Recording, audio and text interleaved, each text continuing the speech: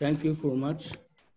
Excellencies, ladies and gentlemen, I have the honor to attend this conference on behalf of His Excellency, the Egyptian Ministry of Transport.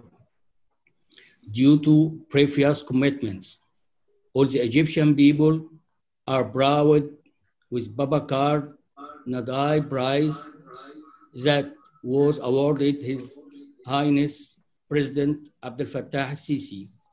And I would like to thank Actual Routes and MIFA for this appreciation to the Egyptian for its development to the road sector.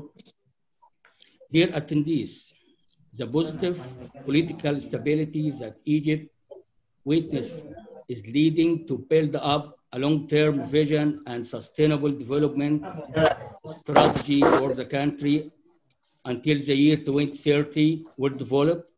This sustainable development strategy, Egypt 2030, aims to create a modern, open, democratic, productive, and happy society. A participatory planning approach was adopted to prepare sustainable development strategy. The civil society organizations and the private sector were leading this process to ensure the enforcement and implementation of policies, programs, and initiatives that will be adopted to achieve the target of strategy. Obviously, the increasing of freight and passenger flows between Egypt and African countries and the world, urging the necessity of developing a sustainable transport sector approach, which is from one of the main pillars of the Egyptian Plan 2030. Egypt was historically being equipped with the necessary attributes to facilitate trading, whether internally or with neighboring countries, where Egypt is ideally located on the major trade routes close to many of the world's major growth economies, so that the Egyptian political leadership worked in capitalization of this gift, of this God gift that gave Egypt this strategic location by developing and constructing a huge road network up to 5,000 kilometers of the new constructed roads, in addition to rehabilitation of 9,600 kilometers from the existing road. This revolution in the road sector makes the Egyptian road network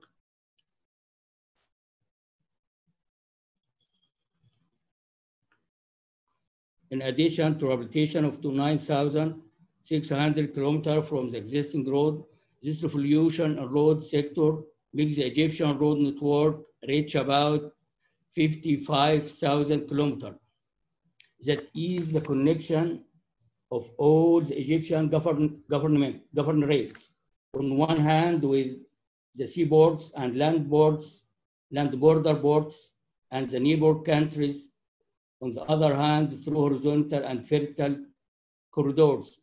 In this regard, number of over Nile bridges was constructed, where 38 bridges only were existing before 2014 over the Nile, by the rate of one bridge every 5 years. And now we plan to execute 21 over Nile corridors with the rate of 2 corridors each year. In addition, road safety measurements are taken to be enhanced through planning to construct 61 overpass bridges at the railroad intersections with high severity, where 18 bridges had been constructed, as well as guidelines for road safety inspection and road safety audit were set. Moreover, a special road for trucks were constructed to reduce number of accidents and its severity that had been reduced by 38%. Besides, the road access control were enhanced. In this context, Egypt advanced 17 places in the Road Quality Index to rank 28 in 2019, compared to 45 in 2018.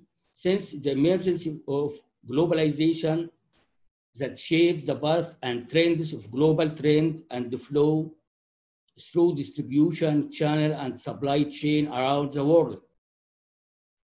The need for integration and connectivity between the centers of production, trade, and global business become indispensable. In this regard, the presence of efficient and sophisticated road network can lead to cost and time saving that enables owners and dealers achieve competitive advantage that help them penetrate markets, gain profits, and provide better and faster service to their customers around the world. Apparently, according to 2030 Egyptian Sustainable Development Plan, and with the continuing increase of Egyptian population, new cities are being developed all over Egypt to increase the percentage of inhabited area and reduce high population densities. The number of cities in Egypt increased from 218 in 2007 to 230 in 2018, 12 new cities in 10 years. Currently, 15 new cities are being built in 5 years. Again, currently, 15 new cities are being built in 5 years.